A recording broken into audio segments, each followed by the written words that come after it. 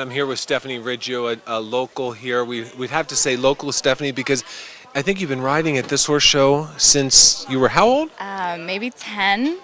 10 years. So I don't want to think about how long ago that was. But this is an important horse show for you. You really gear up for this, don't you? Tell us about it. I do. This is the only horse show during the entire show year that we get to basically stay in our own house and come from our own barn and drive 4 miles up the street. So it's important. It feels really good to be able to show off in front of our home crowd.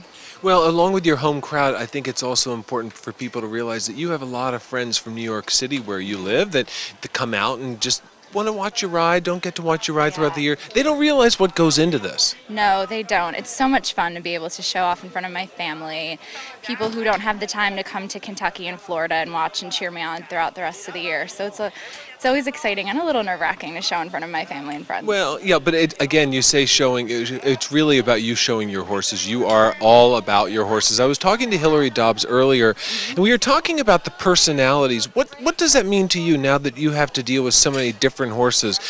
Tell us about that. Well, it's like anything. It's like people. It's like any animals. They all have such distinctive personalities. They have their quirks, their likes, their dislikes. So it's just like having a whole family of four-legged creatures that I have to get to know and learn to appreciate and handle in their own way. But also with this, you're making lifelong dedication to the sport. This is your thing. This is your world. This is what you've grown up with, your family's support, and you all are tried and true horse people with your race horses, with the show horses. You have it all with this. But you've also recently, on a personal note, you and I have jumped on board with a few campaigns for the young riders with the Equestrian Aid Foundation. It's something important to us, certainly, and we were just talking to Jessica Springsteen and a couple of the other kids that were, down at those Young Riders Championships, and they said, there's nothing like riding on a team, and we don't necessarily get to do that with the hunters, do we? No, we don't get to ride on a team when we show in hunters. It's very much individual, and it's showing for yourself and showing off your horse for yourself. So I just thought it was really important to reach out to those young riders in Kentucky this year and give them a chance to learn about our foundation and what we do. Well, we've been talking about it. Again, people know about our foundation, but to have people like you jumping on board and knowing that we're in this for the long haul,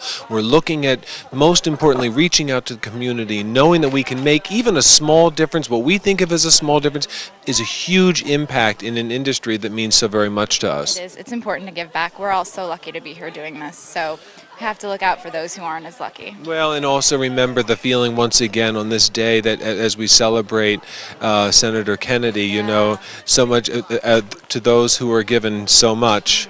Absolutely, absolutely. And we have to remember that. But here we're encouraging people to come out to the Hampton Classic.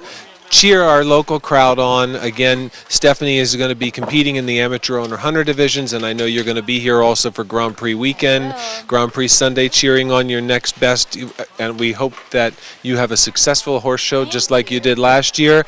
And again, joining Stephanie and her team back here at the tack room, I'm Scott Evans here for the Hampton Classic. We'll be back in a moment.